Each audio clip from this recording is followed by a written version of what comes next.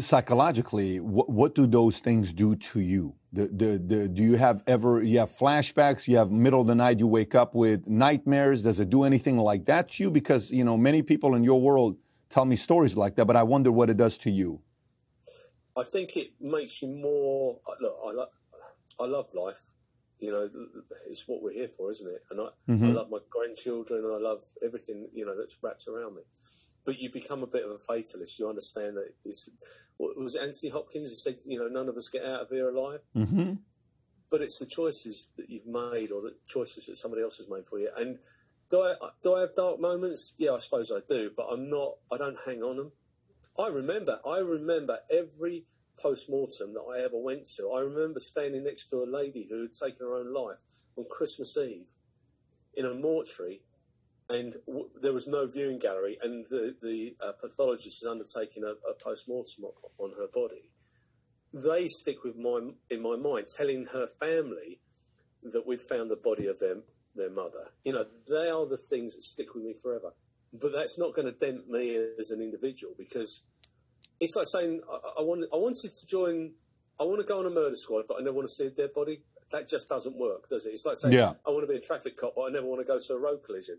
No, come on, do me a favour. It's not going to happen. Makes either. sense. So you've got to be very pragmatic about it in your approach. But you do take, look, I saw a guy, my first experience of, I'd experienced deaths before, but the first guy that I'd seen as a horrific death, he'd been decapitated in a road collision. He was in the road, he knelt up, and as he knelt up off the road, he'd had a few drinks, taxi came along and took his head off here. And that was horrendous. And I'd seen people that had jumped in front of trains, and then at 5 o'clock in the morning, as the sun starts to come up in June, July time, the sun comes up and the birds are there picking at this poor chap's body bits, that have been sprayed across the place. They stay with you. Does that affect me? Yeah, it does times. I've been in tears. I remember I was a family.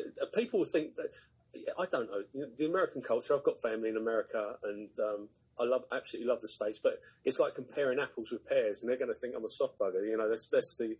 But I was a family liaison officer for a young lady, and she'd been struck by a train, and it took 2 weeks to find her body. And I remember getting on a plane with my family going to Spain, flying down to Spain, and everybody's reading the national newspapers, and there she was on the front page of national newspapers, and we'd announced that we'd found her body. It'd been all over the national media, the BBC, ITV, the whole thing, and I just sat there and cried, because you just think, that kid's been in that, she's been dead for 2 weeks, and we've only just found her body. So yes, it does affect you. I dealt with some lovely people from the victim's perspective. I dealt with some really interesting people. I bet. I dealt with some very interesting suspects, because they've all got a story to tell. So if you like this little short clip from an interview I did, click over here to watch the entire interview. And please don't forget to subscribe to the channel. Take care, everybody. Bye-bye.